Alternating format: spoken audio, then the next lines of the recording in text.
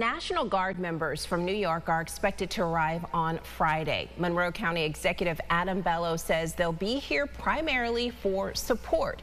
Isabel Garcia is tracking the latest developments in this story and joins us now in the studio. Isabel, what did you learn today? Yes, good evening to you, Teresa. County Executive Adam Bello requested the National Guard on Monday, this following suit as Erie County had the same request over this past weekend. This after two separate incidents of alleged sexual assault by asylees occurred in recent weeks in Buffalo. Now, this all comes as the direction of the program being run out of New York City remains unclear. What we did is chose to do the responsible thing by continuing to ask for additional support. Monroe County Executive Adam Bello is addressing the state's answer to his request to bring in the National Guard to help in the upstate asylum seeker program. Bello notes nothing of issue has happened locally where migrants are staying at the Holiday Inn, also highlighting his springtime executive order requiring a housing plan. In that order, Bello says it also required New York City to submit a plan the county could oversee.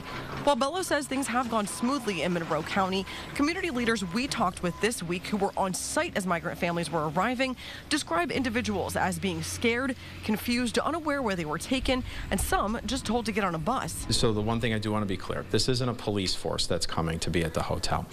The mission of the National Guard, as the governor's office have described to me, is going to be primarily logistical, operational support, which I think will help with the whole overall security picture of the hotel. Covering what he calls gaps in any services promised by New York City, things like distributing food, hygiene supplies, other supports. This week, the county says several of the asylum-seeking families have returned to New York City. There are now just over 40 individuals in our care. Nothing has changed since last week. Those plans are still in place. Those contracts are still being overseen. And so far, we have not seen in Monroe County the disorganization and sometimes chaos that we've seen in other communities across the state and across the country. And the county executive also says that as part of the request for the National Guard, he also asked for additional support for health services from the state.